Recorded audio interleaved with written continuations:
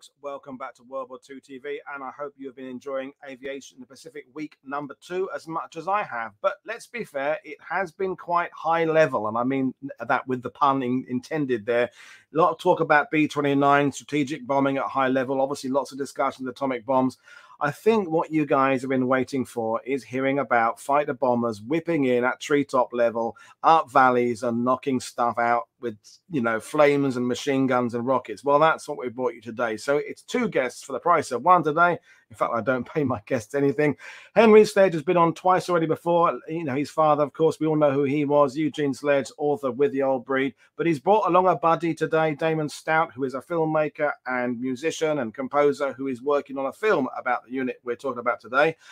Just before I bring them in, if you are new to the channel, well, firstly, welcome on board. We've had a good number of new subscribers this week. If you haven't subscribed yet, what are you waiting for? Press the button and also press the little bell so you get the notifications, and all the information you need is in the description on the YouTube page there. So open it up and you have links to the guests' websites, their projects, their books, their trailers for their movies, their documentaries, and the social media links you'll need. So all of that is in there now. So I'm going to bring my 2 guests in now. So Damon Stout and Henry Sledge. So I'll bring them both in. So good afternoon, guys. How are you both today? Henry, how are you? I'm doing good, Paul. Doing good. How are you? I am very well. And you're sitting in your incredible war room there with your incredible relics behind you there, which is fantastic. Damon, first time appearance on World War II TV. Good afternoon to you. How are you today? I'm good. Thank you. Thanks, Paul, for having me. I appreciate it. So we've been deciding, folks, kind of how we're going to do this. We've got lots of display material to show you, but we haven't really worked out a particular order in which way we're going to tackle things. It's going to be a bit more of an improvised show, which is how we like them. But we're going to start today with Henry, starting with some quotes that his father wrote about close air support in Peleliu. So we'll start with that, and then we'll show up some relevant images when it gets that appropriate bit. So over to you, Henry. Okay, thanks, guys. Yeah, so I'm reading just a couple of paragraphs from my dad's book, With the Old Breed. And this is just a couple of paragraphs that I think sets the tone for what we're trying to do today, and that is talk about VMF-114. That's Marine Fighting Squadron 114, the Death Dealers. Those guys were not dueling with F4Fs out over the slot in Guadalcanal, shooting down hordes of Zeros like Pappy Boyington was. These guys were doing work-a-day grunt air war, pounding the Japanese, paving the way for guys like my dad to hit the beach. What I'm reading from is when K-35 was going to hit the beach, or 3rd Battalion, 5th Marines were about to hit the beach. 13 days into the battle, they're going ashore at Ngesebus. So here's what he wrote about that, because it's a beautiful description of Marine aviators doing what they did best. Our Amtraks moved to the water's edge and waited for H-hour as the thunderous pre-landing naval gunfire bombardment covered the little island in smoke, flame, and dust. The Corsairs from Marine Fighter Squadron VMF-114 peeled off and began bombing and strafing the beach. The engines of the beautiful blue gold-winged planes roared, whined, and strained as they dove and pulled out. They plastered the beach with machine guns, bombs, and rockets. The effect was awesome as dirt, sand, and debris spewed into the air. Our Marine pilots outdid themselves, and we cheered, yelled, waved, and raised our clenched fists to indicate our approval. Never during the war did I see fighter pilots take such risks by not pulling out of their dives until the very last instant. We were certain more than once that a pilot was pulling out too late and would crash. But expert flyers that they were, they gave that beach a brutal pounding without mishap to plane or pilot. We talked about their spectacular flying even after the war ended. And then if I could read just a footnote, and then we'll dive right into the discussion. Ngesebus was one of the first American amphibious assaults where air support for the landing force came exclusively from Marine aircraft. In earlier landings, air support came from Navy and sometimes Army planes. So having set the tone, I hope, by reading that, let's jump in and meet who these guys were from VMF-114. Well, I think before we'll do that is we'll talk about Damon's project and how the two of you came together, just so that we all know who you are, Henry. You're the son of a legend, and if I may say so, with all your podcast work, you're something of a legend yourself now. But Damon, Emmy-winning composer, but your connection with this unit is also very personal. So just a bit of an introduction to yourself and your connection with who we're talking about. Sure. So this starts for me back in 2017. Basically, the short version of all of this is Cowboy, who's the CEO of 114, is a cousin. Granted, a very distant cousin. But as I started to explore his career and found out, he's served in Guadalcanal, had six kills. The history of this, I found Bud wrote this book. So Bud is really the genesis of this whole project. So this is Glenn Daniel. So he's Cowboy's wingman. There you go. There's the book. So I found this book and got a chance to interview Glenn in Tucson before he passed a couple times, actually. So it was quite an amazing, just dropped in the middle of this story. Who these guys are. I met Pat Scannon, who started Bent Prop, which is now Project Recover. Met him. He basically gave me, I think, 1,200 or so photographs of 114, because Pat would always go to the when they got together again. Yeah, reunions. The reunions. So, suddenly I'm talking to Bud. I'm injecting myself into this history, trying to absorb it. It was just an amazing amount of detective work as well. Some of the slides that you're showing are from archival footage that I've found and discovered and was either gifted or spent hundreds of hours looking for. The slide that you were showing earlier about the Ngesebus attack, that was actually the AAR and War Diary page of that day, and I found the corresponding color film of that strafing run. So that slide. That's actually a longer clip of color film of that happening. So, anyways, all this stuff just to say. And Henry reached out. We're collaborating now to the extent of my background has really nothing to do with the history of this. I mean, of course, now it is, because this is almost 5 years of my life I've been working on this project. But having Henry on board is great, just so we can kind of collaborate. And my take on this is going to be the personal side, because not only Cowboy was killed, his younger brother Jack was also killed. And so in Bud's book, there's quite a gut-wrenching story of when Bud went into Cowboy's tent the day Cowboy got the telegram that his younger brother was killed. So there's in a good way, it's overwhelming how many people, how many stories exist with 114. And then just on the periphery, some of these photos that you're seeing are, Jack Conger, Cantrell, Bastion. There's a lot of, I'm hearing from relatives as well, reaching out, doing interviews. I think at this point I've traveled or flew about 24,000 miles, I think is the last I figured this thing out. Just obviously, Peleliu was, was the bulk of the traveling. But before Bud passed, I did get to edit together some clips, trailers, teasers, whatever you want to call it, just to show him kind of where I'm at, the progress. I got to call Bud from the airstrip, his airstrip, as I called it. I managed to crash a drone on on his airstrip, so he got a kick out of that. But anyway, so yeah, we're both very excited, I think, to kind of see this come to fruition soon. Well, that's a great introduction, and I think, as we said at the beginning there, the focus of this week has been on that high level aspect of the air war in the Pacific, because we talked about the B-29 program is the single most expensive program in World War II, costing more than even the Manhattan Project, $3 billion. So, whatever we think about the morality of the atomic bomb, it brought an end to the war. It led to the B-52s in the 50s and 60s and 70s. And so I think that's where the focus. Then the other focus, and you mentioned it yourself, Damon, is that kind of fighter on a fighter action, the kind of the Zeros, and then there's all the Midway and those naval battles, those carrier battles. And I think somewhere along the line, that kind of ground support role, although incredibly important to the guys who were on these hellish islands, has kind of fallen through the cracks a bit, and it's an important aspect of the Pacific. But I think it's been overlooked. So it's great that you guys are bringing it to the forefront again, because it needs telling. So who wants to start off with the formation of the squadron and whether or not its purpose was kind of defined at the beginning? Because as we know, with everything to do with the Pacific campaign, the learning curve is incredibly steep, and they learn by their mistakes.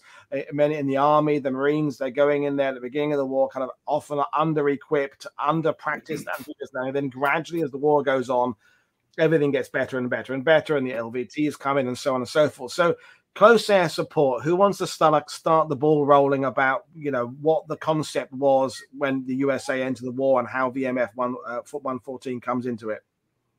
Henry, go ahead. This is your... Well, I guess to kick that off, Woody, and that's excellent question, of course. So if you look at VMF-114, most of those guys I don't think any of them, well, let me say it like this. By the time a lot of those guys got into VMF-114, many of them never saw a Japanese fighter in combat. Right. Because by the time VMF-114, or the Death Dealers as they were known, by the time the Death Dealers got to Peleliu, which was late September of 44, we were mid to late 1944. So the air war in the Pacific had evolved beyond what I mentioned earlier, the clouds of F-4F Wildcats, the Cactus Air Force taking off from Guadalcanal and flying up the slot and duking it out with clouds of Japanese Zeros and Vals and Kates coming down the slot from Rabaul to attack American shipping and try to hit the guys of Guadalcanal. And it had moved on up to Bougainville, which is where we saw VF-17, which is the Navy Skull and Crossbones Jolly Roger Squadron, Tom Blackburn and Ira Kepford and those guys. And they really started making the Corsair, because it came extant in late 1943. They started turning that into a real tool of war. You had Pappy Boyington and VMF-214, just engaged in these iconic air-to-air battles over Bougainville and approaching Rabaul in an effort to neutralize that. And Rabaul, of course, was this never-ending, it seemed, pipeline of Japanese naval air power.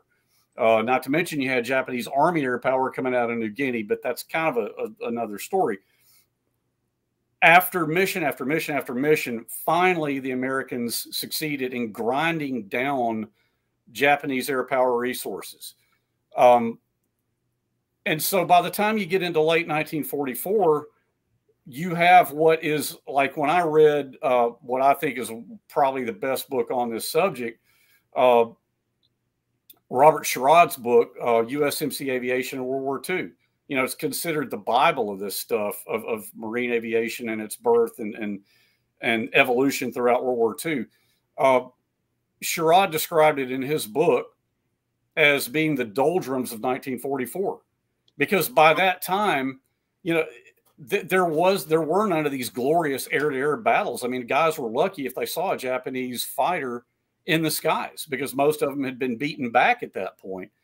But there still was a crucial job to do. And you had Marine fighter squadrons like VMF-114 coming into the theater, and they are flying day after day, flying these non-glorious, there's nothing sexy about it. They're taking off. Now the Ngesebus close air support was pretty iconic because it was well documented, well noticed. But after that, VMF-114 and then VMF-121 and VMF-122, two other Marine fighter squadrons, came onto Peleliu, and they are flying day in and day out these workaday missions, taking off with 500-pound bombs, 1,000-pound bombs, flying up the Palau Islands up to Koror, Babelthorpe, the northern Palau Islands, and hitting Japanese shipping in Koror Harbor. They're attacking Japanese anti-aircraft positions. But that was after the Battle of Peleliu ended, which was, November of 44. I will say this, VMF-114, while many of its pilots may not have seen Japanese fighters in combat, you had guys like Bill Cantrell, you had guys like Gaylord Greenfield, you had guys like Bud Daniel, who was Cowboy's wingman. These were highly trained, highly capable, excellent aviators who were thorough, consummate professionals at what they did. They just happened to get into it a little bit too late to see Japanese fighters in combat. One thing that does need to be pointed out about the death dealers, and that's a great picture of them right there. They had, in the personage of Robert Stout, Damon's cousin, in the personage of Robert Stout and Jack Conger, they had a direct tie to that bloodline of the earlier fighter, the iconic fighter combat that was going on over Guadalcanal, because Conger and Stout had both flown in VMF-212 with Harold Joe Bauer in the earlier days of the war. And you know, Conger was, Damon, was he a 6-kill ace? Yeah. I know Cowboy had 6 kills. Yeah, Cowboy had 6. I think Conger might have been 7 or 8. I think he had a couple up on him. And so between the two of them, there was that bloodline back to those heady days of, you know, dueling Japanese fighters over the slot. But then you had, you know, like I said, guys coming in after the fact, like Bill Cantrell and Gaylord Greenfield and Bud Daniel. And, you know, these were thorough professionals, but they just came in slightly later. But the job they were doing required an incredible amount of skill and bravery. Because, you know, what happened on Ngesebus on D+13, and what I mean by that is 13 days into the Battle of Peleliu, yep, these guys were flying close air support for the Marines every day. They were, you know, you had Bloody Nose Ridge. Paul, you know, Woody, you and I have talked enough. You've seen the pictures I took when I went to Peleliu, and you've read my dad's book. You know, and so have you, Damon. I mean, you know the grinding struggle that the Mud Marines were facing on a daily basis trying to take the ridges of Peleliu. I don't know that they could have done it without VMF-114 and the other guys, 121 and 122, flying the missions right off the tip of the airfield up to Five Sisters, you know, into that collective system known as the Umer Brogel, or also Bloody Nose Ridge, as it was more commonly known. And so these aviators are taking off. They're famously described as never raising their landing wheels. I've seen comments on Facebook sites, comments made by people who fly warbirds, who actually, you know, they say, well, that's not actually true, because in the Corsair landing gear, you retracted it, and then you press the lever for dive brake, and the mains came down, leaving the tail wheel retracted, and that acted as your dive brake. A lot of them did that. However, you can see pictures, as I'm sure, Damon, you have. Mm-hmm. You see Corsairs about to drop napalm or 1,000-pounders on Japanese positions in the ridges, and you could tell that their tail wheel and their mains are down. So point being, sometimes they just took off from the airfield and never raised their landing gear, because literally they're flying 5 minutes from the end of the airfield to get to where they're going to start dropping their ordnance. And that was beautifully captured, by the way, in the Pacific miniseries. Hmm. Yeah. Well, great explanation there. Peleliu is obviously the focus of today's show. It's the focus of where your father was, Henry, and of course the focus of everything we're talking about. But we had John McManus on, who we all love and respect, talking about the Solomon Islands. Generally, in Guadalcanal is in many ways, if Midway is the naval turning point, Guadalcanal is the amphibious landing turning point. Yeah, there's the pre-Guadalcanal chapter and there's the post-Guadalcanal chapter, where things start getting better. How to do this stuff gets better. So Guadalcanal, what generally was close air support like in Guadalcanal? Because that's when they're kind of, I'm not going to use the word inventing it, but it's kind of on the job, understanding what the people on the ground need and what the people in the air can do. So how significant is Guadalcanal in the kind of the learning curve of what can be done with Corsairs later when we get to 44 and Peleliu? Oh, it was hugely significant, because when the Marines landed on 7 August of 42, I mean, they were at the end of a shoestring. They had nothing to help them at all. You know, and then it's a couple weeks into the battle that the F4F Wildcats show up. And it's some F4F Wildcats and SBD Dauntless Dive Bombers that show up. And I know my dad's friend Sid Phillips, who was in the 1st Marines, wrote a note in the unit history, you know, famously describing how the F4S came in and just were flying circles around the field, and the pilots and tail gunners of the SBDs were waving at them, and they're down there pumping their fists and yelling and giving them a thumbs up from the ground because they were so beleaguered. You know, the Japanese were coming down the slot every day and at night too, and pounding them with naval gunfire, landing reinforcements practically at will. And so to have Marine Aviation and Cactus Air Force, which is the collective name for the Allied planes that were flying from Guadalcanal supporting our troops, you know, there were Navy guys involved in that too. There were Army planes. I don't want to leave them out. You had P-40s and P-38s showing up. But it was an ad hoc force marshaling whatever we could to try to stem the tide. Mm. And Damon, so do you want to... Guadalcanal can't be underrated there. Do you want to jump in on what some of these photos are, and also what can't we'll get to the men soon, because sure, you know, as a Brit, we kind of have this idea that fighter pilots in the RAF are one type of person, and bomber pilots and crews are something else, and the coastal command people are something else. So the Marine pilots who ended up in this unit, was there something in your research? Because you know, you said yourself, though, you're not a historian, you're coming at this from another angle, but you've got the family connection. You know, is there something about the kind of guys who are good at this that you could say, well, they were good at this because of, and sort of recognize a single quality they had that made them special?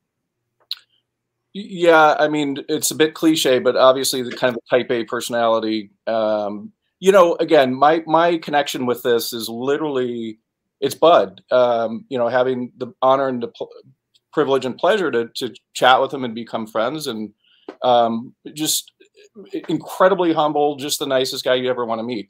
But you can tell, I mean, they don't take crap and they know what they're doing. And, you know, I think too, you know, if you're 20 something and you're flying multi-million-dollar aircraft, it's, you know, the equivalent of a spaceship back then. Most of these kids never left the farm. And so you're in this amazing situation, this, you know, albeit terrible, and you're forced to rise to this level.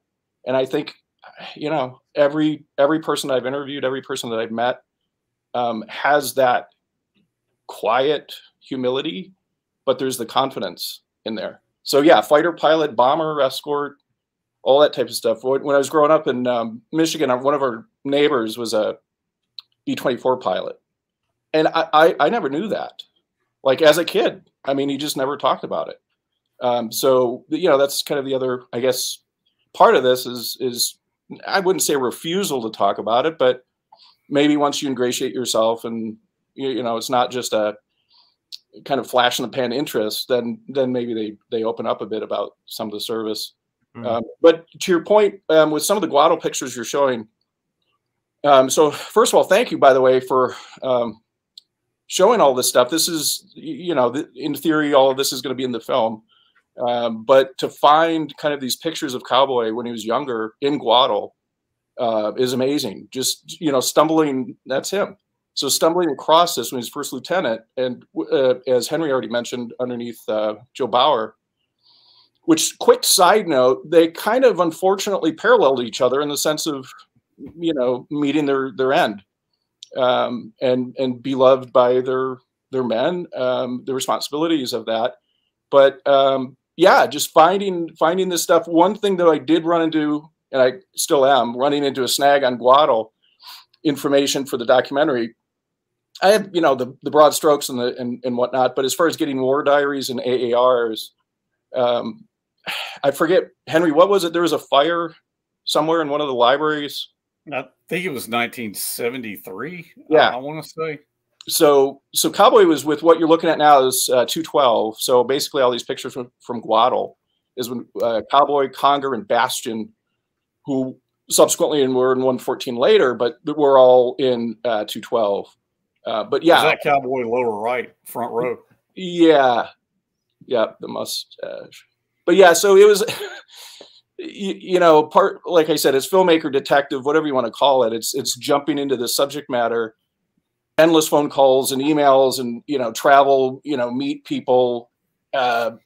Fascinating work to do. Fascinating because of the family connection, of course. But unlike you know, unlike fiction, this is real.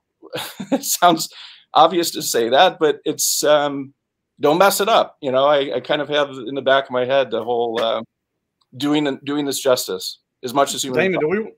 do we want to touch on the fact that one of the things that makes it so poignant is VMF-114 shows up, they do their job, Cowboy does his job, he leads the squadron, he has a quiet confidence of affability that people find comfort in. Do we want to get into how the war ended for him, or do we want to save that? No, I mean, it's, you know, roughly public record in the sense that, yeah, unfortunately he was killed. So, Bud right there next to him, based on this book, like I said, when I read this, I jumped on a plane and met Bud. Literally, like, I think it was like right before Christmas of 2017. And then in July of 2018, I'm in Palau.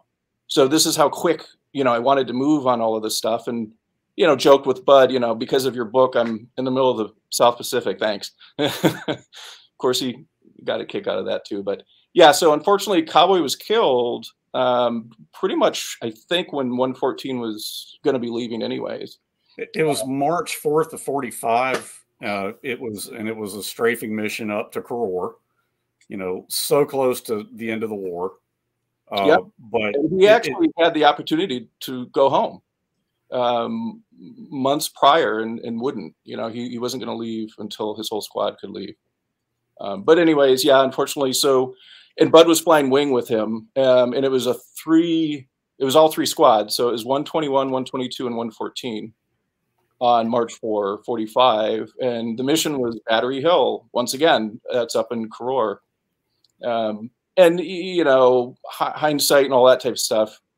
Was there anything strategic about that? No. I mean, this was toward the end. It was just further knocking out anti-aircraft and supplies and whatnot. But yeah, so it was the morning of, and all three squads kind of rendezvoused 10 miles out, you know, north, south, east, west type of thing. And, you know, researching this too, that's the other part of this, is like trying to get as much accurate, because the war diary, the AAR, tells you what, you know, tells you what you're going to, that's all you can go on. But you have to understand the fog of war, fog of battle. You know, certain things didn't line up. Not that there's major inaccuracies. It was just what happened to Cowboy. Bud's recollection. I actually got a really good map from researching, I think it was 121 or 122's AARs. Just a hand-drawn map of where everybody was, the types of ordnance that were dropped.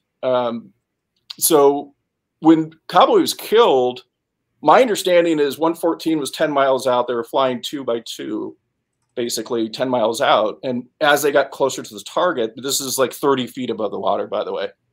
Mm-hmm. As they got closer to the target, they went single file. So Cowboy was first, Bud was right behind him. And it was up and over. We can get to it at some point, but there's, you know, video I think I sent you of like the mangrove area and Peleliu stuff, but kind of went up and over to hit the target. He was hit and basically kind of, you know, up and to the left listed. Bud was also hit, kind of got blown up and over.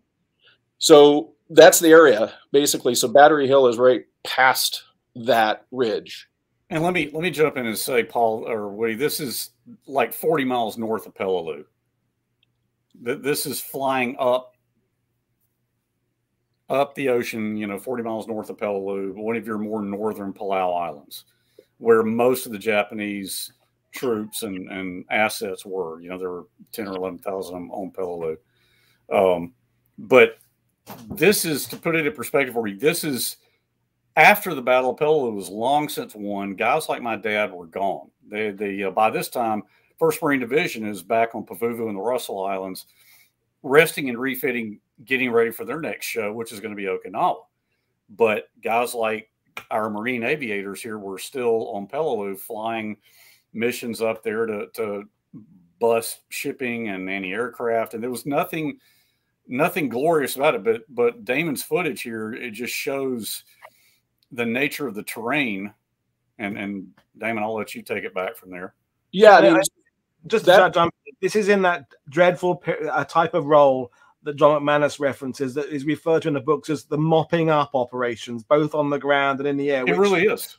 which makes it sound like you're literally a cleaning woman with some kind of mop, when in fact, actually, it's still deadly stuff. And as you said there, the battle has been won, but there's still this just horrible cleaning up, removing the last-ditch defenders, removing the last-ditch anti-aircraft positions, and it's just a horrible, thankless task that the press only pile on those kind of. They've all gone now. They've moved on. The battle's moved on, and so no one's reporting this. I'm going to say it again. This mopping up kind of work. But back to you, Damon. Yeah, sure, absolutely. And so that was kind of what I wanted to cover in the documentary. Obviously, is this final mission is so integral, obviously, to end one's life for this. But, you know, having these interviews that exist, either the ones I've done or Pat Scannon did years prior in one of the reunions, thank God he did, because I have access to, while some of these pilots were still left. And there's amazing footage of them sitting around saying, you know, we've never talked about this before when Cowboy was killed. Meaning, of course, they've all talked about it, but not in this group setting. So having this, you know, the AA fire, the flak everywhere, you know, I'm envisioning, like, literally, it's like the sun's behind them at 6 a.m., 10 miles out, and you're 30 feet above the ocean to go hit this thing that arguably, you know, doesn't really need it. But there is one of the pilots in the older interview, and I forget if it was Cantrell, but somebody basically commented that it was one of these Marines don't fly around something type of thing. So that, my understanding is when they had missions maybe up in Babeldaap or somewhere else from Peleliu, like Henry said, 30, 40 miles up, they would just kind of bypass Karor because it was just ensconced with AA fire throughout the whole war. So it was a hornet's nest. Yeah, so there's nothing tactical at this point. Like you said, Paul, they've won for all intents and purposes. So they would fly around Karor to do other missions. So one of the stories is this, that one of the COs, it was supposedly right out of West Point, you know, et cetera, et cetera. You can kind of figure out the rest, but had some comment famously of Marines don't fly around AA fire. So hence, you know, I don't know if that's true. That's just something you hear as you do this research. But hence this kind of final mission, so to speak, on March 4th, 45, was this coordinated attack. 3 squadrons. What 30 some odd planes, 40 some odd planes. Yeah. One real quick side note. I don't know if this speaks to the accuracy of this particular CO saying Marines don't fly around or whatever, but it was either 121 or 122, the ordnance, and I had to double, triple check this because I thought this clearly has to be a typo. There's no way they dropped this. But it was depth charges. They dropped depth charges on land, which I've never heard of my whole life, but it's documented, and I guess there is a reason for it. I haven't quite figured that one out yet. Wow. Anyway. To further underscore the danger of what these guys were doing, I mean, 6 weeks after Cowboy Stout was shot down and killed by an aircraft fire over Karor, in the approximate area of what we just showed you there, the CO, the commanding officer of VMF-114, Major Quintus Nelson, was shot down and killed also. And they weren't the only guys who were shot down and killed by an aircraft fire. Quintus Nelson was found. He was missing, but didn't Pat Scannon, with his whole endeavor of recovering lost airmen in the Palaus, Pat Scannon found Quintus Nelson. Did he not, Damon? Isn't that correct? That I couldn't speak to. I do know Pat found Walter Brown's plane, who survived, who bailed out when he was kind of same mission though, same mission. So there were a lot of these guys who were victims of this AA fire. And like we've already touched on, the tragedy of it is, I mean, 1st Marine Division's back on Pavuvu. They're training to then go on and hit Okinawa. You've got other Marines hitting Iwo Jima. You know, you've got, of course, Saipan and the Marianas had been a few months before the Palaus, but the war is moving on. These guys are still on Peleliu, and they're getting up every day, and they're strapping in these Corsairs, and they're flying. Some of them had to just feel like it was a pointless mission, but you know, they were trained Marine aviators. They did what they were told. They didn't question their orders. But the tragedy of it is when you see a guy like Robert Cowboy Stout, who March 4th, 1945, I mean, so close to the end of the war, and he's shot down and you know, and killed by an aircraft fire, and just, it really is, it just heightens the tragedy of it. And you know, Damon was kind enough to send me all of Cowboy's records, and I mean, to look through that and see the letter that was written to his mom and dad, and to see that, you know, dear Mr. and Mrs. Stout, is with great regret we inform you that your son, Major Robert S. Stout, has been missing in action. And you know, and Damon, do you want to tell the story of how long he was missing when he was found? Do you want to handle that? Yeah, sure. So what you're looking at now, obviously, is color film of 114. So a lot of what I was trying to do with this documentary, besides, you know, cover these guys' lives, is stick to as humanly possible as much as color footage. Of course, you know, there's black and white stills and whatnot, but as we all know, when we see kind of history-based shows, especially with World War II, it's almost a treat to see color. I mean, it's this kind of rarity. Obviously, there's colorized after the fact, but yeah. So to your point, Henry, when Cowboy was killed, and I touched on it a little bit, but the fog of war, fog of battle, obviously Bud was broken up. Cantrell, all the guys, they went back to the Peleliu right there, as you see. They had 2 more missions that day. So you land, refuel, rearm, go back. So Bud in his book doesn't really remember the flight back because he knew Cowboy was killed, most likely. And just obviously, you know, you have your job to do, you have work to do. So you go back, you fly 2 more missions after that. Meanwhile, you're still looking for him. You're still trying to get him on the radio, all this types of things. So when he was killed in 45, it took 2 years to find his plane, to find his remains, which were eventually, you know, shipped back to Wyoming. Which, side note, I visited. The homestead is still there. His parents. So I have, you know, some footage of where he grew up, even some of his toys he played with, to connect all of this on the personal level and a human level. But yes, so it was 2 Palauan women that found him in 1947. So they were looking for crabs and that type of thing. So his plane is still in the mangrove swamp. It's been subsequently, I don't want to say lost again, but nobody's really found it since 1947 because of Graves' apartment, Dead Reckoning, you know, all this maps were what they were, you know, no GPS. We kind of have an idea of where it is. I mean, I think Pat at one point looked for it. When I went to Palau a couple of years ago, that's not really the point of the documentary, is to find his plane. Of course, you know, if I can, that would be great because it's been lost since 1947.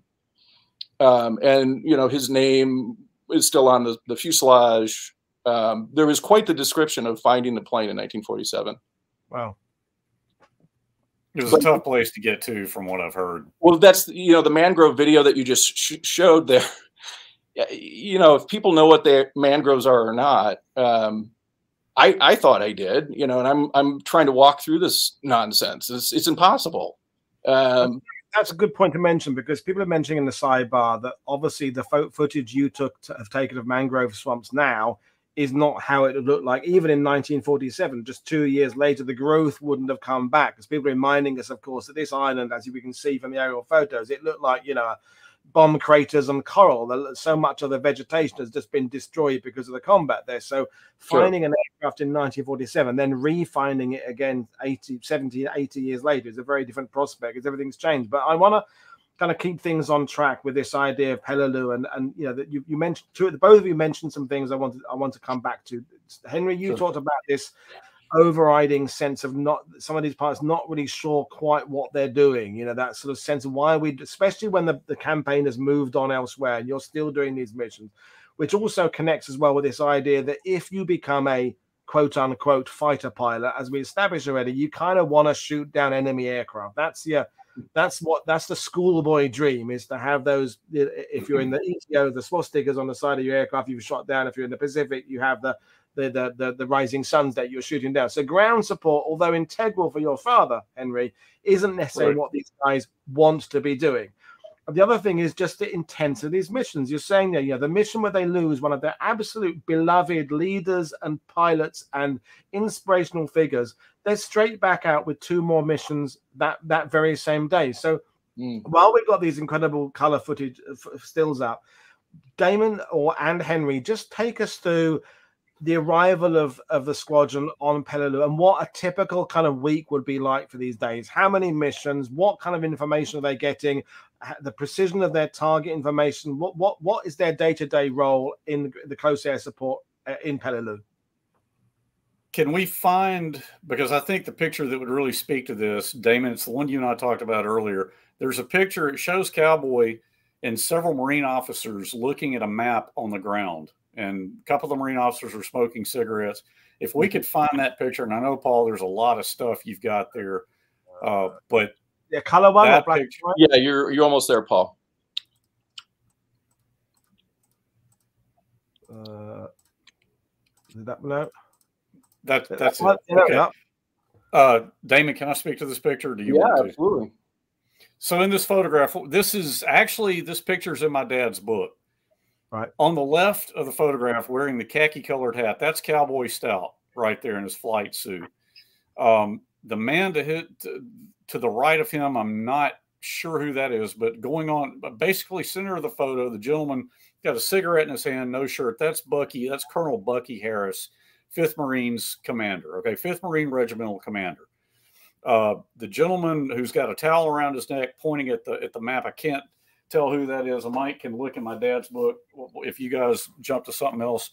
But the guy with the curly blonde hair, I believe that is Major Gus Gustafson. He took over as 3rd Battalion commander when Austin Schaffner was hit on D-Day, which my dad remembers when that happened. Gus Gustafson took over as 3rd Battalion commander.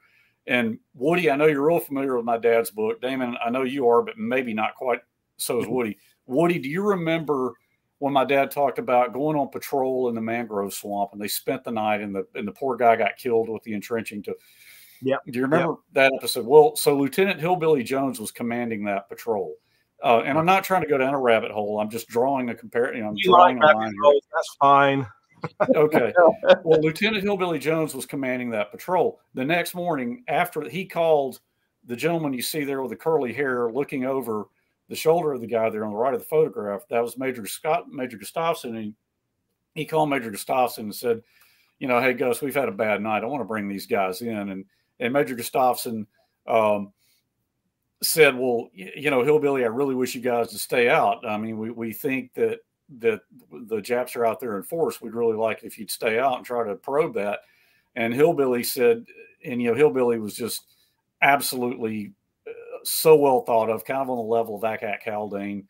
And he said, look, we've had a bad night. I think we need to bring these guys in. And so Major Gustafson said, okay, if that's your call, I'll trust your judgment. I'll send a tank and a relief column through the jungle to come get you, which they actually showed in the Pacific. Let me deviate here. You guys talk about talk amongst yourselves. Let me find, because I can identify the other. I want to just say that from what you've said about that photo, Henry, this is what, as a Normandy guy, because I'm an unashamed Normandy guy, this is what your average Normandy guy would have loved to have seen happening.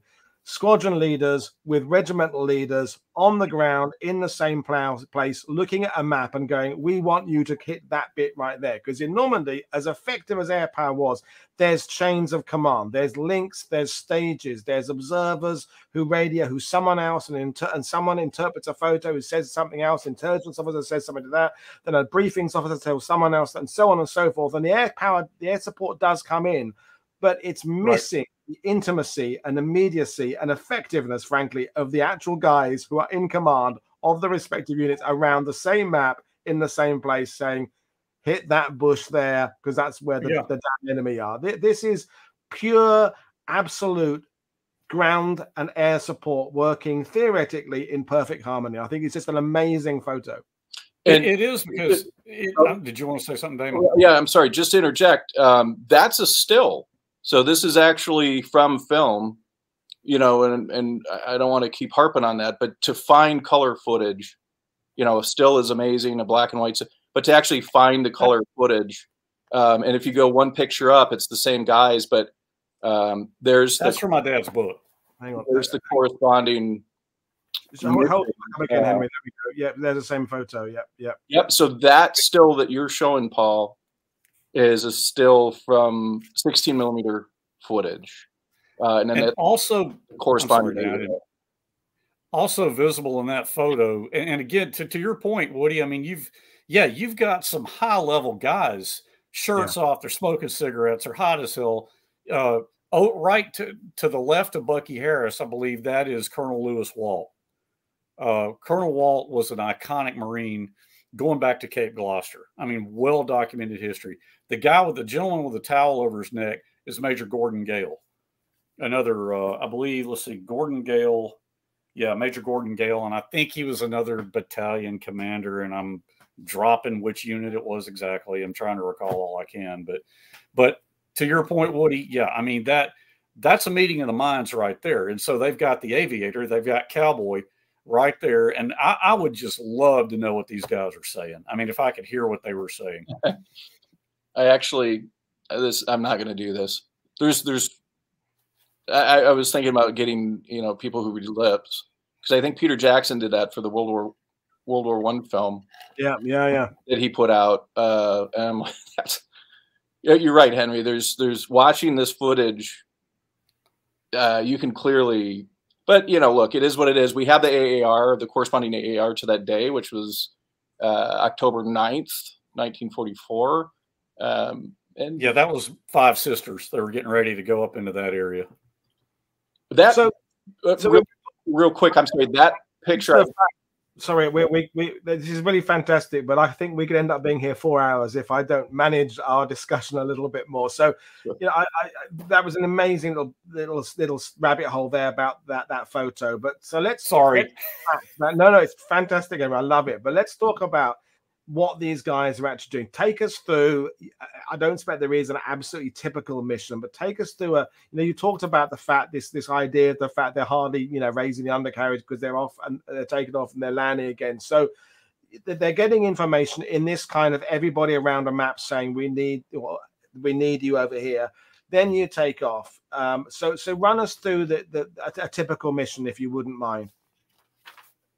Damon, you want to speak to that? I'm actually trying to find something in here where my dad talks about watching them drop the napalm.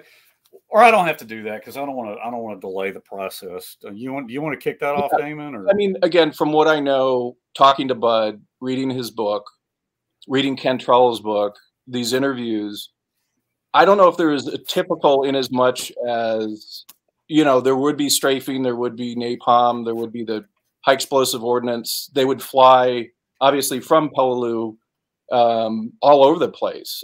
Missions, you know, further north. The casualties incurred besides AA were largely because, as Henry said, there's no zeros anymore. There's no planes. Would be, I don't want to say pilot error, but you know, if you don't pull up quick enough, you know, you're in the mountain. So I've got a great passage from Bud's book I can read if you want that speaks to the question. Yep. All right. So this is from Lieutenant Daniel's book. This is Cowboy's Wingman. Okay. Let's see. To answer Woody's question, what's a typical mission if you can find that? So finally, on the 8th of October, Cowboy's flight of 4 Corsairs loaded 265-gallon tanks, which had been used as fuel tanks, with gelid gasoline, napalm, and dropped them on the cave entrances of Bloody Nose Ridge. Holy cow, what a deadly area of fire. Napalm either sucked the air out of caves or burned the occupants to death. Hence the squadron's jacket emblem, our symbol for the death dealers. Wow.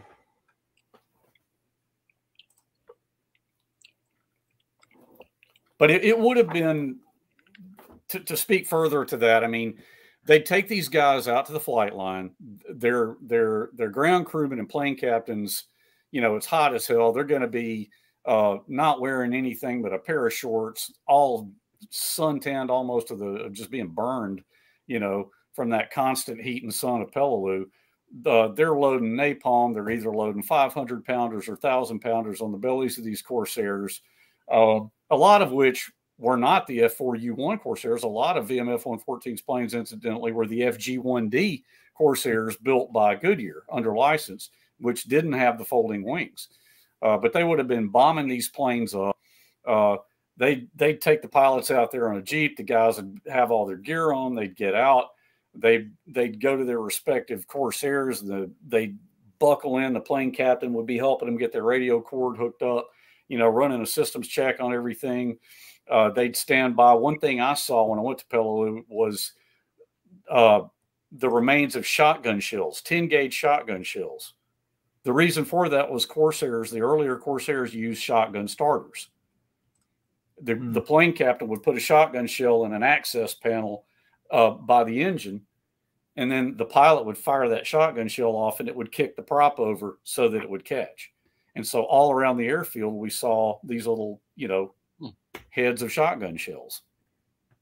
But they would taxi out, they would take off, as we discussed earlier, in many cases, not even raise the landing gear, head right into that kind of terrain, just off the end of the runway, Bloody Nose Ridge. And they would know where they were going because of meetings like we just saw the photograph of between Cowboy and the regimental and battalion commanders. And they'd be saying things like, it'd be great if you guys could lay some napalm down there in Five Sisters because they're tearing our guys up. And so, you know, Cowboy probably would have said, okay, man, I'll take my guys in there and we'll blanket the area for you to see what we can do. And they would go in and just drop these 1,000-pounders. And, you know, and now we get into not to delve too deeply into the ground side of the campaign, because that's not what we're here to talk about. But the reality of it was, I mean, I know my father told me he heard testimony, and that's footage from the headquarters building near the airfield. But he heard testimony of a Japanese prisoner of war after the war that said, you know, we were back in our caves. All those bombs did was make big noise. And so what had to happen was then Marines had to go in with flamethrowers and bazookas and, you know, root them out one by one. You know, there you see some. I'm glad you mentioned that point there, Henry, because sometimes we have this idea. You know, I'm going to do a Normandy story. My apologies, but we've got the anniversary of the Falaise Gap coming up, you know, in the next couple of weeks. And we have this idea of air power going in and kind of doing the job on its own, you know, pretty much literally taking out a column of German armor. We must be clear about the close air support here. It's never going to completely eradicate an enemy because of caves, because of the way the Japanese use the terrain. It's a huge advantage for guys like your dad, Henry, but they've still got to go up those ridges. They've got to still hack through that jungle and clear out those caves and those positions there. It's an amazing tool, air power, out of your toolbox, but it's not a cure-all, is it? Well, the perfect example of that would be Ngesebus, the footage that we talked about, what I read from my father's book there at the beginning of the show. Perfect example of the guys, like they're coming ashore in their amphibious tractors as Cowboy and Bud and the rest of the guys from 114 are lining up and strafing the beach, and, you know, hitting them with 50 cal and everything else to keep the Japanese pinned down. And they did that beautifully. But that still didn't keep the Marines from having to debark from their amphibious tractors and literally go through that island, pillbox by pillbox, cave by cave, and completely secure it. So to your point, it was a bilateral effort. It took everybody. Yes, air power was huge. It was tremendous. I, too, have read about Falaise Gap. And, I mean, you had Germans getting balled up and P-47s coming in and strafing them. And now we're really going down a rabbit hole. I won't do that because I love P-47s. But everyone watching is having a drink every time we say rabbit holes. If we keep saying, we have some very drunk viewers very short. But there's nothing wrong with that as long as they're not driving, folks. As long as you're in the company. And that's Damon on the airfield, by the way. Yeah, and people are loving the video footage. And obviously, you know, we're only giving little snippets of what's going to be this fully produced documentary that the link to is in the description below, folks. So go and check out Damon's website, and we'll all look forward with great anticipation to this film. But this idea of the close contact, I think that's what's surprising people is this is, again, I'm going to reference this idea that that they're side by side. The Marines in the air and the Marines on the ground are living pretty much in the same places. They're kind of using the same showers, if there are showers. They're getting the same information from the same reconnaissance patrols. So it is almost the perfect symmetry between these two units. So you've talked about your father's memories of the aviation coming in. Damon, what about the air crews that you've read their accounts, you've read these books? How did they feel about the Marines on the ground? Did they feel that they were doing as much as they could to help those guys? I think so. And again, going to Bud's book and specifically his recollection, and Henry, if you remember this too, chime in. Yeah. It was a mission, completed mission. Bud's shutting down, taxied, engine off. Crew chief comes up, and Bud sees a Marine coming toward him. And I don't remember the specifics if he was disheveled and or just the 1,000-yard stare type of thing. But Bud actually, his recollection, because they're like you guys have been saying, this close air support. God forbid you hit somebody, you hit one of your own guys. You're that close, that low. Anyways, this Marine's walking toward him, and Bud said he was kind of scared. Like he didn't know the intention, the eyes, the focus, super intense. So Bud dismounted and walked up, and I think I don't think he said a word. I think he shook his hand. I've got the passage right here in the book. Okay, great. Read it. Do you want me to read it? I don't. Yeah, please. Go for it. Okay. Yeah. I believe this exactly. Yeah. And I love that you're continuing to show the pictures while I do this. So yeah, I think this is exactly what Damon was talking about. I'm reading from Bud Daniels' book here, Cowboy Down. On the 14th of October, we flew 2 more napalm drops on Bloody Nose Ridge, as well as our first scramble alert flight. Alerts were defensive tactics to engage bogies, radar images of jet planes. 4 or more Corsairs were always combat ready on the flight line. Each plane was manned by a pilot, either sitting on the wing or in the cockpit, ready to take to the air immediately. Radar then vectored the plane to intercept the bogey. We had 1 more alert on the 15th that was a second dry run on an actual radar blip. While sitting in number 016, that was the side number of the Corsair, on the scramble alert, a Marine sergeant climbed up on my wing and wanted to shake my hand for the napalm bombing runs we had made. He was limping from being hit in his leg a day or 2 previous. I asked him how long he had been overseas. He said this was his fifth invasion in over 35 months. He had the 1,000-mile stare, and it almost scared me to look at him. He had been through Guadalcanal, then sent to Melbourne, Australia for R&R. There, several young Marines went AWOL, thinking they had died and gone to heaven with beer and girls so plentiful. The shore patrol gathered the men up and told them there would be 2 ways they would return stateside: when the war was over or in a wooden box. He shook my hand, slid down off the wing, and gimped away, hoping for hot food and a shower after 9 days of combat. I will never forget his look. Wow. So that's a good example like Damon was talking about. And that's a beautiful shot right there of seeing a Corsair in his run taken from another aircraft right behind him. But that's a great example of the aviators having some face-to-face contact with the guys on the ground. I mean, everything I've ever read, I think those pilots were sensitive to the fact that they were supporting the guys on the ground. I don't think they ever forgot that. Well, I think it's been said already. They are all Marines, aren't they? It's an obvious thing to say, but they all have that same ethos, that same understanding. Yes. And again, if we're talking about the U.S. Army relating with the U.S. Army Air Force or the British, infantry working alongside the British Royal Air Force, you get that separation of branches. You get the fact they're wearing a different uniform. Their traditions are different. Their doctrine is different. Their ranks are different. And I think with the Marines, there's something about the purity of the fact they are all the same. And people have been specified. There are quite a few former Marines. You're never an ex-Marine. You're just a Marine who's right. not older. But this idea that no matter what your role is, you still go through that. You still go through that boot camp. You still go through that. This is what it's like to be a Marine. You're still a Marine first and a specialist, whether you're a pilot, a radar operator, or a cook. You're still a Marine first. And I think this is coming into the fore here of this cooperation between these guys. They've all got the same intention. They're all coming at it from the same purpose. And there's a camaraderie and a trust, because we've talked about it when we did the ground shows, Henry. Yeah, that we're talking about a not very large. Peleliu is not a large space. It's not like, you know, North Africa. You get this. You get your target wrong. You fly up the wrong ridge, and you go out and you take the wrong valley, and you drop your napalm or your rockets in the wrong place, and it's blue on blue. You're killing your own people. So the fine line between doing your job and getting it badly wrong is there all the time. It's the pressure must have been immense. That same ethos was really there, and that's a great shot of the guys near their ready tent. Great shot of the guys in their flight gear. The interesting thing in that photograph right there, you see the guys, the Mae West they're wearing on the right side of the photograph, or the more common later model.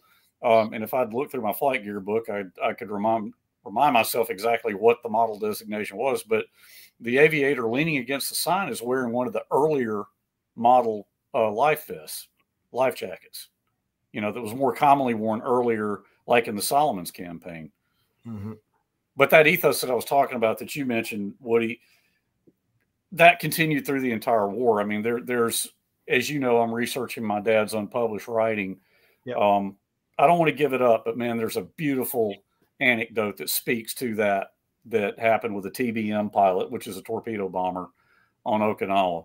And just a really cool thing when I came to it. And I was like, man, I can't believe they didn't publish that. But yeah, more on that later. But yeah, the Marines in the air knew why they were there.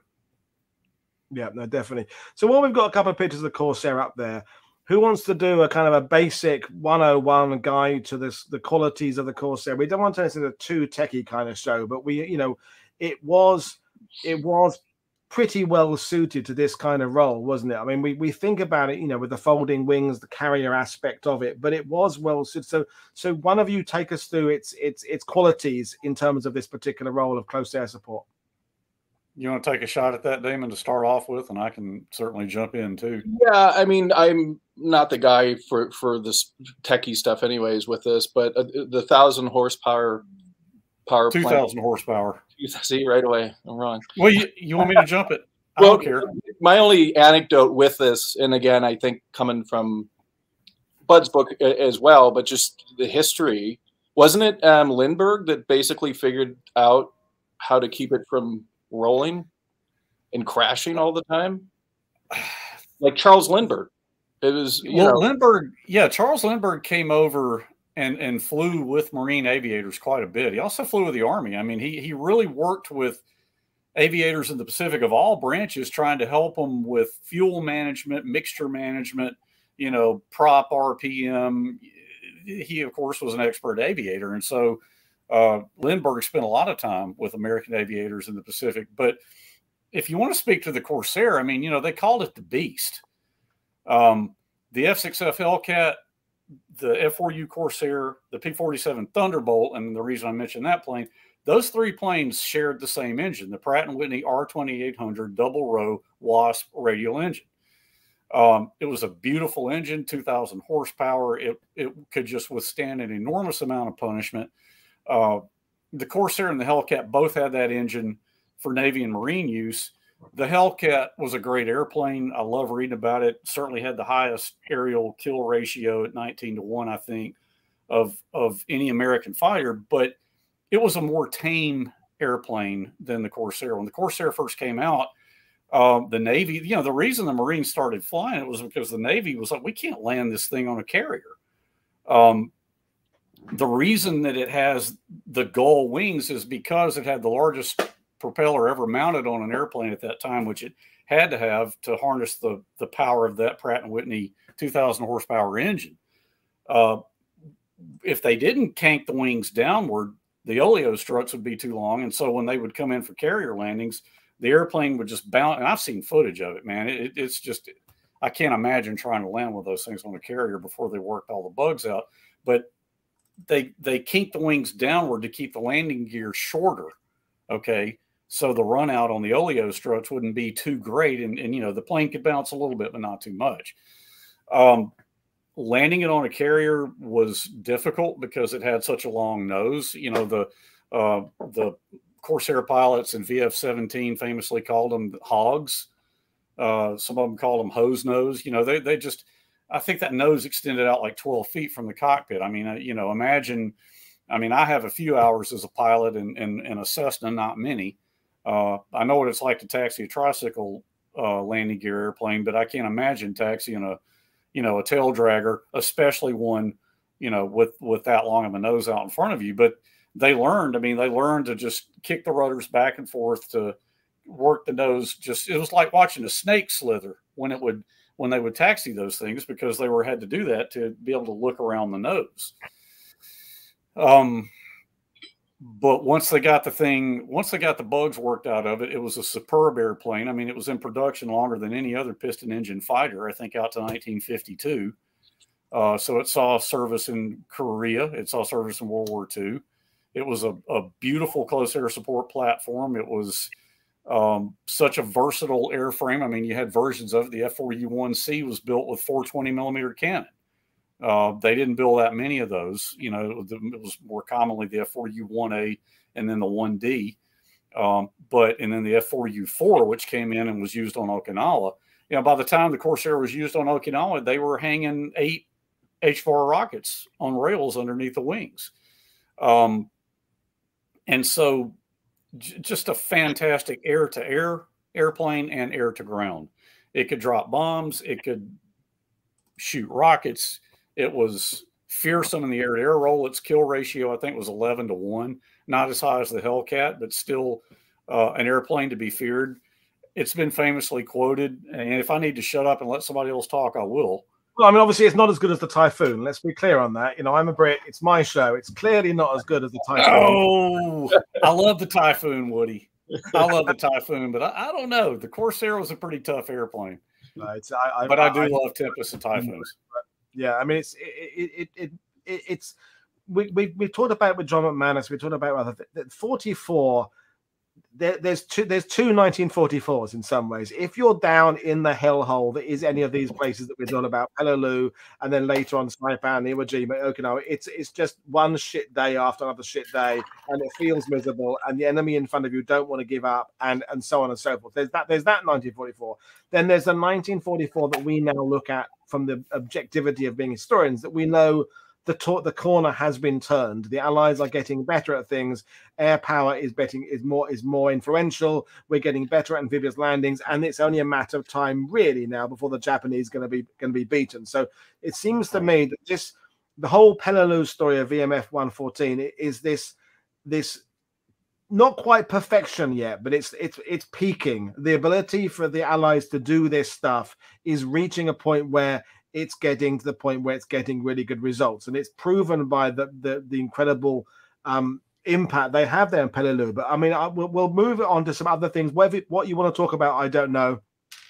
People aren't necessarily coming in with questions because I think they're just spellbound. Benjamin Allen is saying Hellcat's better than Typhoon and the Corsair. So there you are. I mean, there's another. It's when we get into who's got the favorite aircraft, there's no winning of these discussions. The only way you just keep drinking alcohol till someone passes out. Rabbit sinkhole. You win. I'm abstaining from that conversation 100%. Right. I loved them all. Although I love the Thunderbolts, I love the Corsairs, I love the Tempests and Typhoons, and I loved them all. But yeah, we've got some great visual material. So go ahead, Woody. I'm sorry. Yeah, no. So let's bring it back, because we are talking about Peleliu. So when Henry, we've talked about it before. You're at the point now where you're not just talking about what your father did. You're in the kind of analysis phase of understanding what it is, the legacy. We talked about that on the first show. You're trying to collect the rest of your father's memoirs and writings and diary notes and so that to kind of do the definitive version, and this understanding now of what is it about the Peleliu story that is what we should now understand. What Damon's film, the film you're working on, what's the one takeaway you want this to give to remind people about this aspect of World War II? Well, Damon, do you want to speak to that? Sure. I mean, again, not being the historian, I'm coming at this from an incredibly personal, very small, look, when I started this, I had these mantras of, I'm not trying to retell the story of the Pacific. I'm not trying to say, I can't do that. It's way beyond my scope. what I can do, and I hope to do, especially talking to Bud and his knowledge of who Cowboy was, is convey many things, but one of which, this small story of basically these two brothers who were killed. You know, small farm in Wyoming. You know, it's emulating this. It's mirroring these other stories that we've all heard through these 20-something-year-olds who basically were killed in service. So what I would like is as many people gravitate toward whatever material for World War II. If it's, you know, I'm a historian or you know, like Corsairs, that type of thing, is to understand these kind of smaller stories set in the scope of this giant global conflict. So because of the material that, again, thank you for flipping through, these color films, these firsthand accounts, the war diaries, the AARs, the maps, you know, there's so much I could get bogged down in. And like I said earlier, this has almost been 5 years that I've been doing this.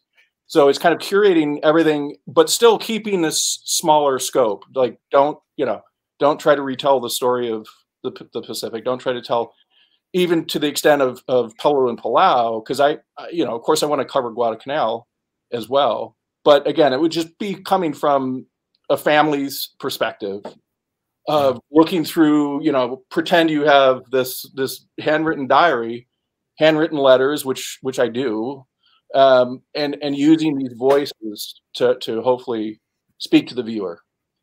Yeah, let me add one thing. Perfect. Before you come in, Henry, why don't we just play the trailer you've got so far that's got audio on it, so that we have an understanding of where the film is going? Because, you know, I'm coming at this from my World War II TV host. It's all about the history. It's all about where does this sit in the context of World War II, because that's what I do. But I completely get and understand that from the storytelling point of view, it's about two brothers. It's about this loss. So let's play the video now. Then we'll come back and carry on the conversation. I'll fire that up. Here we go.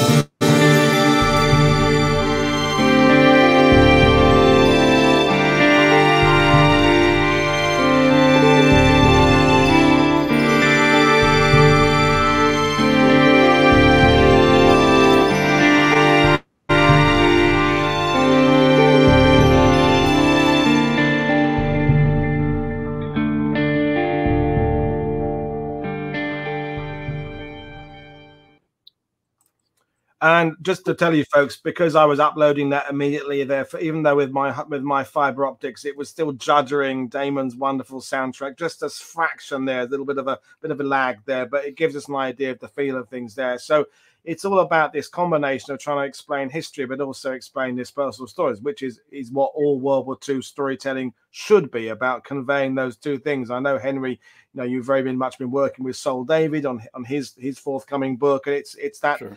Like we talk about the symmetry between the ground war and the air war, it's the symmetry between storytelling and conveying of history. It's that you get that right, the perfect balance, and it all works perfectly. So, Henry, what do you think? What you were going to just say something there, so I'll hand it back to you. Well, yeah, a couple of things really quick. I wanted to say that Jack Stout, Cowboy's younger brother, was a Marine aviator. He was killed in a training accident, which in a way is even more tragic. Because isn't that right, Damon? He was killed in Chicago, flying in Chicago from. Yeah, he left Cherry Point to Chicago for a war bond drive. Inclement weather.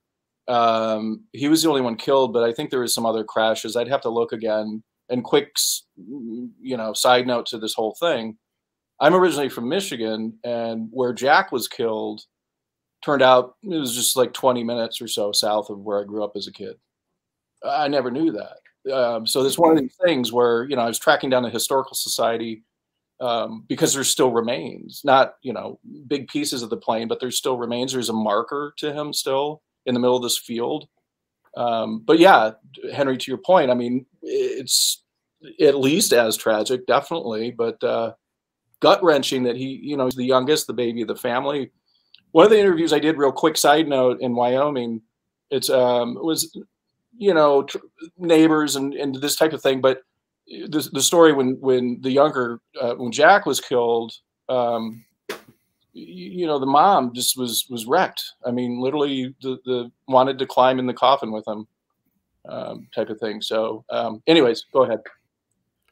Well, and the other thing, to speak more generally about what we're doing here with Cowboy Down and this documentary film and just learning more about VMF-114, you know, Woody, when I went to Peleliu, okay, in 1999, I mean, I've always loved airplanes. Love all of World War II history, but the airplanes are just something about them that has always grabbed me. And so when we were walking around the airfield on my trip, you know, I remember asking the guys who were like Eric Maylander, my buddy, who was with me on that trip. And I knew my dad's story and I knew the ground Marines, but I wanted to learn more about these and I knew VMF-114 had been the squadron that was there alongside two others, but I was asking the guys, you know, as we're driving around in the van from site to site, I'm like, who were these pilots? Does anybody know their names? I mean, how old were they? What, you know, because I didn't, at that point, I didn't know the history to that granular of a level. And I've told Damon this, and I just, it's going to sound hokey, but I'm sorry. I feel this way, you know, since I've gotten involved with Damon and started collaborating on this film, I almost feel like I walk into this tent and all those guys are lined up just having a beer, and they're all just like, come on in, man. You want to hear, you want to know, you want to meet us, you want to hear our stories, have a seat. We'll tell you everything you want to know. And it's almost like I can see them, you know, Cowboy and Bud and Cantrell and Wink Balzer and all these other guys just, you know, sitting there just like, ask me anything, man. I'll tell you everything you want to know. And wow. I don't know, that just, there's something about that kind of strikes me. And so it's like getting a personal connection with who these guys were, who, when I was growing up reading about my dad's story and hearing him talk about those beautiful Marine Corsairs flying close air support, and now to be able to get this intimate with who those guys were, there's something that speaks to me in that. No, definitely. And it's, you know, as I said, I don't want to repeat myself, but I am going to repeat myself. It's understanding that without understanding who they are is important, but without understanding the importance of what they did, it means who they are doesn't make any sense. If you just say two farm boys going off to war, it's an incomplete story. But two farm boys going off to war who are integral to the success of the island hopping campaign, and what they did on Peleliu was dramatic and had an effect. That then makes the complete story. And it's as we said earlier, it's the perfect symmetry between personal storytelling and putting it in the context of what a squad like this did and the role of close air support. So anything else, we will bring things in fairness. I'm getting a bit weary now, but I'm absolutely loving this. But any points you want to make about either Corsairs or missions or the people or the conditions on Peleliu, now's kind of your time. I would just add, no, I mean, honestly, I would just add, you know, between Bud's book and Cantrell's book, the host of information that I've got firsthand, the photographs, and just jumping into this 4 or 5 years ago with both feet. I can't overstate. And by the way, Henry, what you just said with meeting these guys, I feel 100% the same way, where you're a part of this, not interjecting yourself into the story, but you're a part of this in that you're documenting it, and you're trying to do your damnedest to document it in a respectful way with all due diligence. But yeah, you know, get Bud's book, read it. You know, hopefully we'll be wrapping on this film. You know, the goal was this year. It may bleed into next year a little bit with some of the post-production stuff, which is a whole other story. But yeah, the living condition, all of this, I think, I'm hoping will be covered with the film, and just a little bit of an insight, a little bit of a window into what these guys did. And I want to applaud you, Damon, for A, doing a film, but also B, understanding that the sharing of history now has to be on a multimedia level. The old era of you do a film or a book or podcasts or school meetings or whatever it's these days, to reach the audience, it's a bit of everything. You know, you'll need to do the YouTube shows like this and podcasts with Henry, get the film out there, go and speak to people as well, because what if I've learned one thing over the last 2 years of doing this is everybody takes their history in different ways. I'm a book buyer. I go to shops. I buy books. My post lady here in Normandy, as I hear her going past, curses me as he's the English guy who always has heavy books coming pretty much every day in the post, which I am. But other people who are massive World War II TV fans aren't necessarily book buyers. They devour podcasts. They devour YouTube and video and documentaries and the power of film. And as you know, as a composer, Damon, the power of the all senses being affected can do so much more than reading a book. You know, that little clip you showed us of Corsairs in flight over Peleliu and then a soundtrack playing over that reaches people in a way that books don't do. So thank you for taking it, because I know from my limited bit of work just how much time putting a film together takes, especially when you're pretty much doing it, I suppose, on your own, really, Damon. Yeah. One man band, but labor of love. You know, wouldn't want to be doing anything else right now. Brilliant. So Henry, and kind of anything else you feel you need to say? No, just it's you know, really enjoy being part of the project, and I'm always happy to be on your show, Woody. Well, it won't be the last time. I will have at least one of you back, if not both of you back again, and I just wish you well with everything. So I think we've done the job of explaining what the role was. We've honoured the individuals. We've talked about the film. So I think we've kind of reached the point where we've reached natural conclusions. So Henry, what's for you on the horizon in terms of, you've got more of your What's Your Scuttlebutt podcast coming up. You're working on your dad's work. What's immediate in the pipeline for you?